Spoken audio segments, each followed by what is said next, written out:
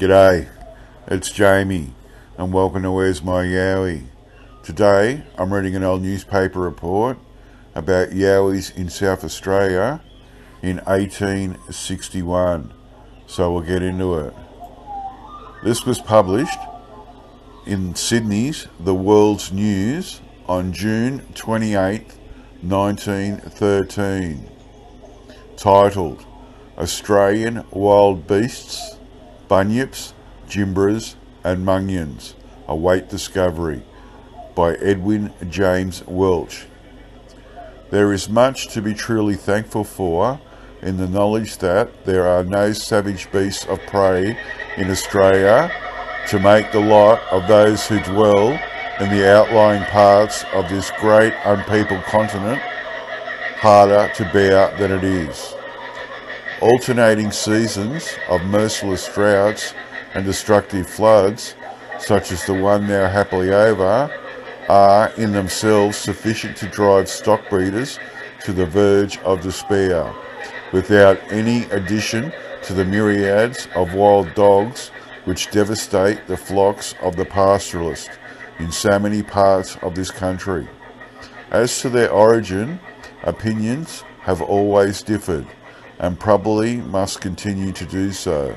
But on the subject of their destructive, cowardly nature, there is only one.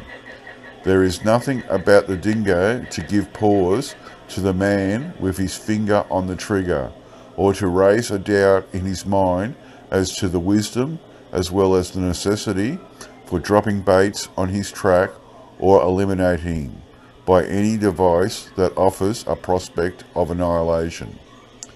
The poet Gordon offers one instance of an appeal for the dingo in one of his weary wayfarer ballads, in which he addresses his horse who pricks his ears to the wild dog's note in the tea tree, as if begging for a gallop, but even then it is solely on account of the horse. Let the dingo rest, 'tis all for the best.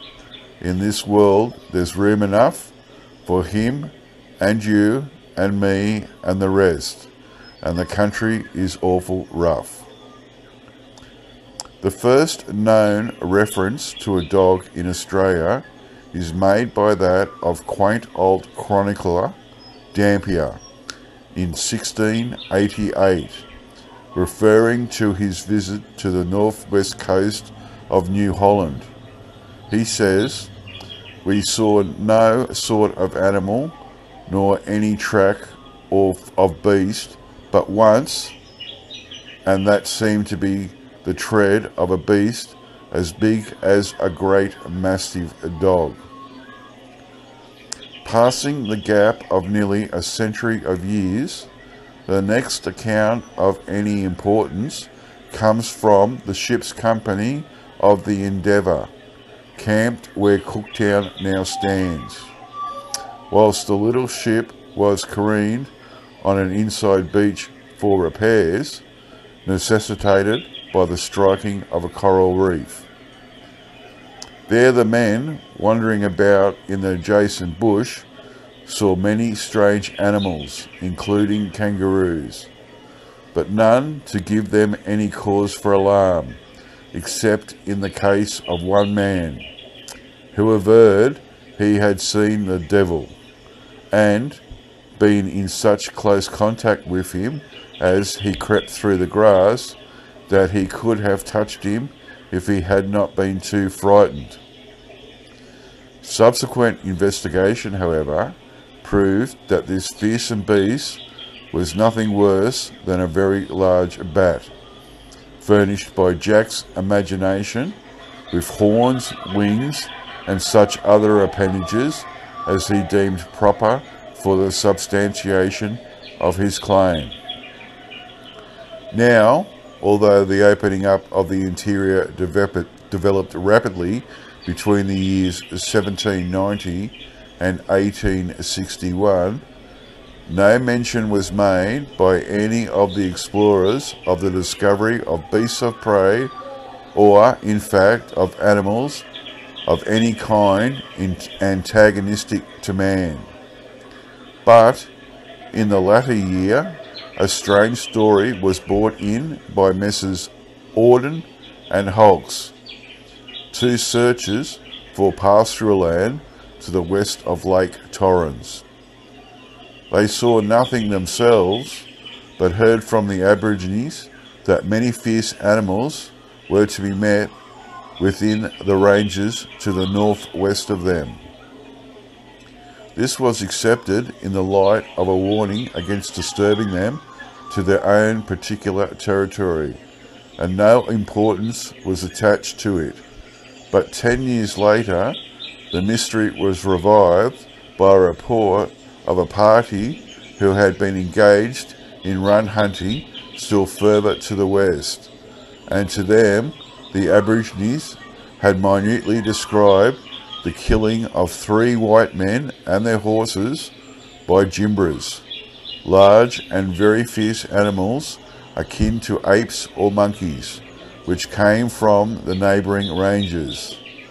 And at once it was suggested the possible fate of Leichhardt was recounted for, especially as cattle bones in large quantities had been previously reported from the same locality.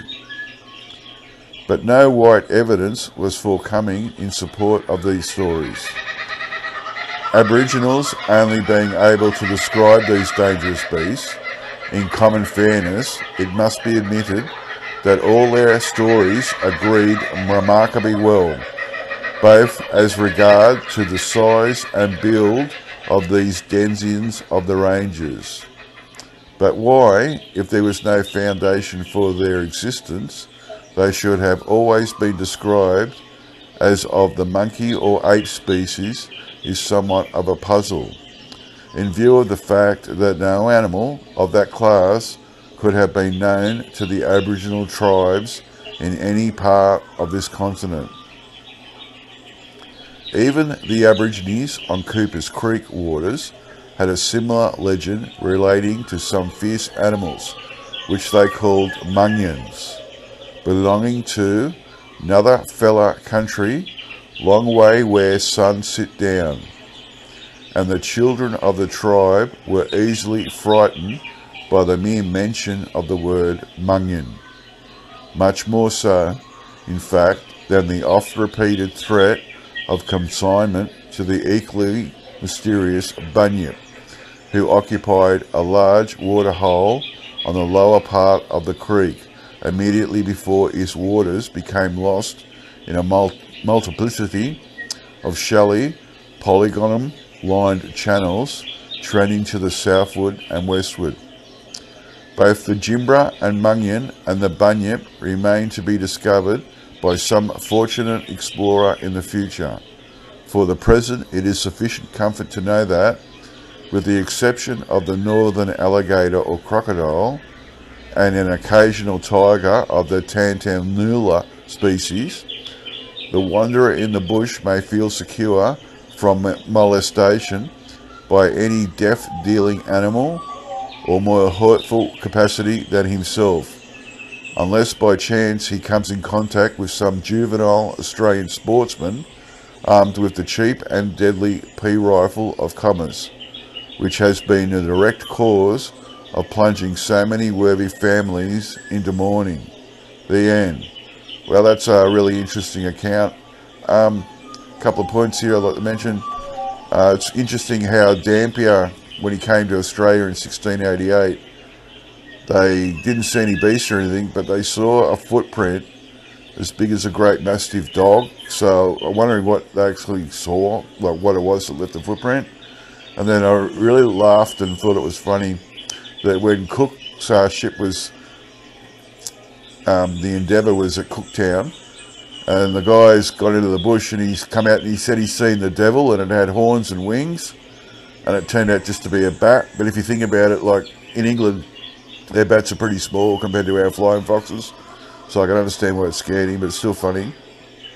And then it's interesting how the Aborigines described the killing of 3 white men and their horses by jimbras. I wonder what happened there. And then these mungyans they're talking about.